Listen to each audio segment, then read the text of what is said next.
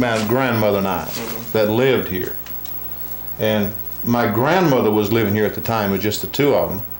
And the reply was, you know, we're sending you the $1. If you don't need it, I'll send the rest, you know, if you should.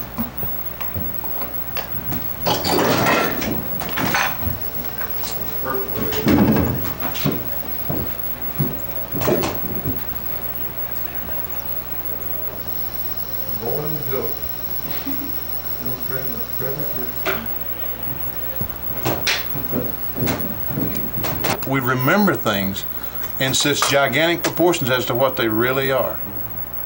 Like going to the spring after water, I mean, it just seemed like it was a mile. Yeah. And it's only 50 yards or, you know, over there. Oh, how about this porch? I bet it seemed gigantic to you. Oh, I mean, it was huge. Yeah. And now, I mean, look, you know, you couldn't even lay across here. It was huge. As a little kid peering out over the top of the rail. And I'd get up in the morning and piss right out there every morning of my life for 14 years.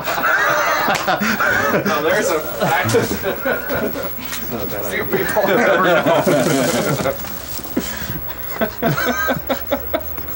In other words, if we went down there, could have dug into the earth there. Okay, go ahead. It's like an old horseshoe there. So you must have horseshoes above the boat.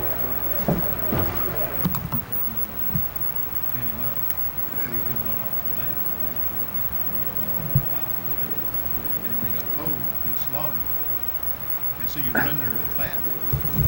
And we had a hog every year. And they raised it. Because that was too expensive.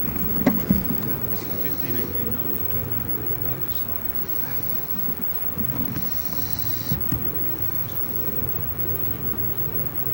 Me and him played in his backyard.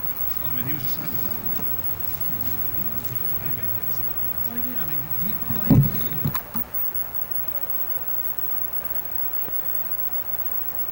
You know, that poem I did, you know, it's very difficult to think about this place up here without thinking about the creek. You know, because the creek was so big a part, you know, not only did you hear the sound, but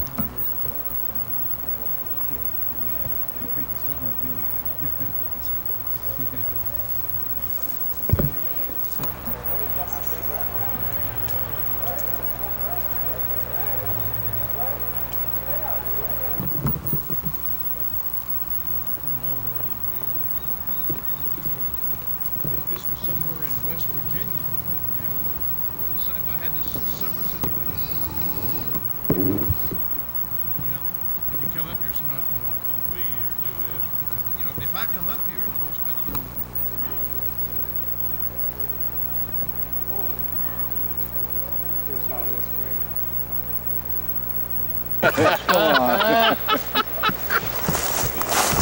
I can't go with you following me. You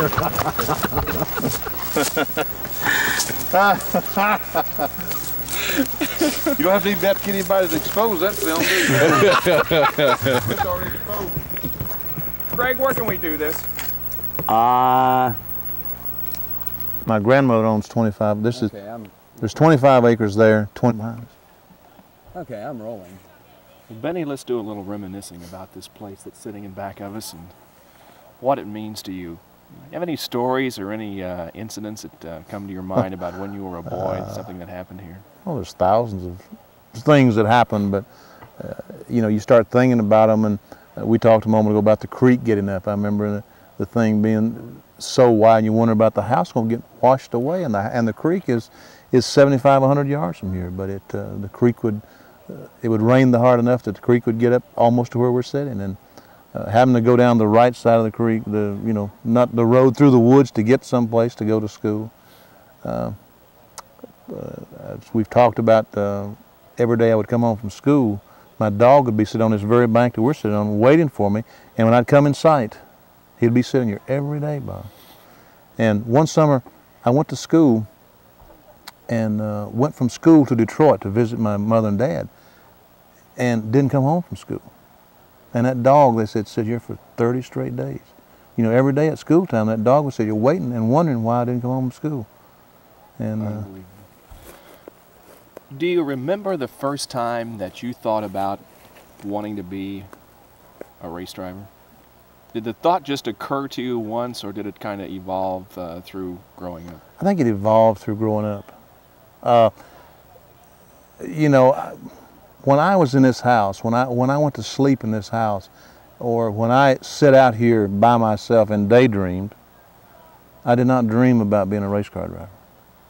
I dreamed about being a football player or a baseball player. Or, it had to do with athletics, but I did not dream of being a race car driver because I knew nothing about race cars at all. It wasn't until, I don't know, 16, 17 years old that I actually, I would go with my dad when I was just a kid, but that was, I don't know, jalopy type racing, you know, the Saturday night, and there was nothing serious about it. It was in 1955 or 56 that I went to my first Grand National race in North Wilkesboro, and Tim Flock won the race in a Chrysler, and I'll always remember he was from Atlanta, Georgia, which was a long way away from here, and that gave it a ring of respectability, I guess, the fact that he wasn't a fellow in Wilkes County, he was from Atlanta, Georgia, in North Wilkesboro racing. Do these hills around here call you back? Would you like to come back here and live your final retirement years? Oh, I don't know. No, I don't know. I enjoy here. I would love to come back and, you know, maybe get away from it, but I don't know. Would I want to live here? I don't know. I guess I really don't know. It'd be a huge investment to try to come in and clean the place up and build a house and what have you. And somebody say one time you can't ever go home because it just isn't home anymore. I don't really know. But your relatives that still live around here sure do remember you. That's obvious by these cookouts that you have every time they race in North Wilkesboro. That's right. You know, it's, I guess the family has been fairly close because so many of my relations live around here. My mother and father both were born, my dad was born right here, and my mother was born, I don't know, 4 or 5 miles from here. And we have a tremendous amount of relations in and around this property.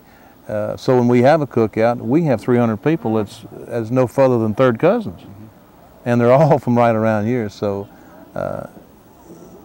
really it is a close-knit family, and they do remember and they wish me well. And for them to be able to get together with the racing fraternity every couple of times a year is fantastic. They enjoy it, and hopefully the racing fraternity enjoys it. Okay. How'd you get hooked up with DeWitt originally? 1970, went to Daytona, and I crashed a car in the ARCA race, and Hilton Bennett's was, car? Bennett's car, probably? No, it was my car. It was Bennett's number and color? Yeah, yellow 98, yeah, right. Your car. Benny, put your hands down, just off your knees for a moment, just so I can get Bob listening to you. Okay. Went to Daytona, and I crashed, and he had signed Buddy Young to drive his car. And Buddy Young went to Riverside and flipped the thing about 15 times. And the doctor wouldn't release him to drive. So James Hilton was going to go to a Ford that year, from a Chrysler to a Ford.